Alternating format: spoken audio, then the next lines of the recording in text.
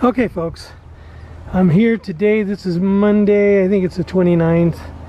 I just got off work and I came by here, and Scott, my friend and co-worker, delivered our pavers today. So these are called native. I asked him to leave room to get through to the gate because they're going to be mixing concrete out here to put these black ones down. And so I asked him to keep the black ones closest to the gate. He did that, and here are a couple of other native pallets. So this is my one pallet of 6x6, and oh, there's the pattern right there. You see kind of a, well, let me go around the other side.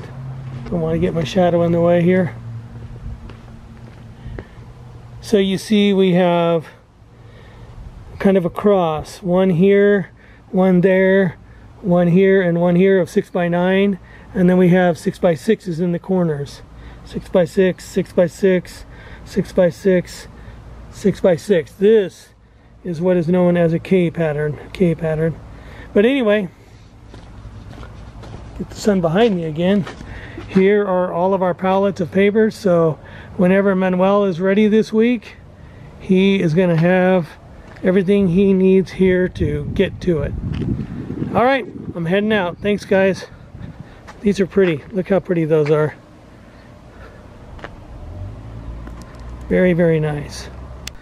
My pavers were delivered on the 29th in the morning, and you guys saw the little video I took of that, and I had to get some extras for the soldiers. Well, today I got a call from Manuel, said he needed some more 6x6s, so I bought another layer of 6x6s. It's 48. He said he needed 40, and I said, well, how far along are you? And he said, well, we're done except for cutting all the little cuts that have to go along the edges. So I'm going to go over there and drop these off and get some video of what it looks like, but he's nearly done. I'm going to guess it's going to take him a couple, 2-3 days to do all the cuts to fit everything, and I'll show you what that requires. But anyway, wow, I did not expect him to be done so soon. Well, I don't know what's wrong with my camera, but it's giving me a battery communication error, so this has to be on my phone. Sorry about that. So that's all that's left of the sand.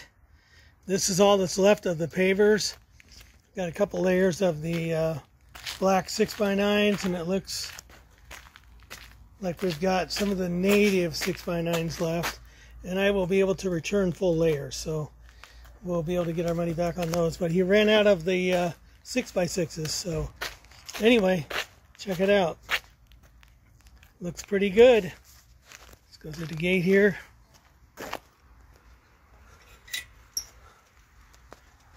It's not complete yet, you know, they're still working.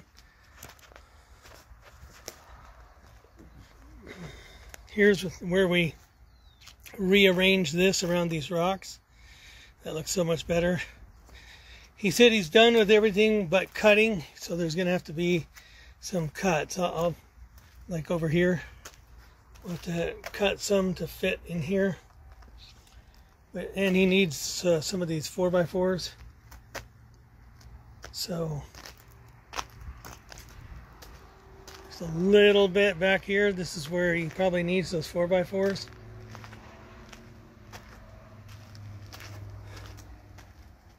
Here's where we went from here straight over. That little bit of sun, but anyway, hopefully with the 4x4s I brought, he can finish this. He told me he needed 40. I brought 48. So, and there's a lot of sand on here right now, but that's okay. It's a lot of water bottles. I can imagine why, right? And there's some trash, but he'll clean up. We're in the middle of construction here. This is the other side where we went straight instead of, you know, having a whoop-de-doo in there. So it's looking pretty good. Now let's go back out without my shadow and everything. Let's look back this way. It looks really fantastic.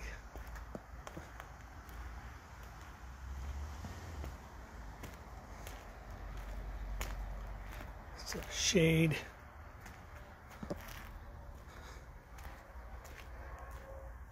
Wow, what a difference.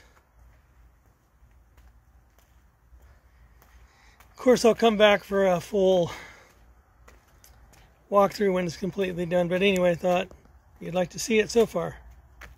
Okay, that's load one. I'm just putting them in the wheelbarrow. I could see where they need them, so I'm going to wheelbarrow them back there and put them where they need them. I have to do one more load. This is a little bit more than half. Okay, I set out these stacks of 6x6s, which Manuel told me he needed to finish the job.